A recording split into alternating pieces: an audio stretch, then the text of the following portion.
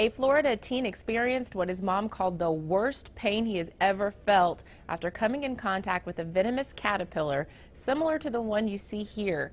Andrea Pergola told WFLA her son's arm just brushed up against the southern flannel moth caterpillar while he was picking up tree branches. She wrote on Facebook he instantly felt a sharp, stinging pain and his arm went numb. Within 5 minutes, he was dizzy, had lost color, was complaining of the worst pain he ever felt, and his eyes weren't super focused. She says he later became lethargic, lost all color, and became extremely nauseous.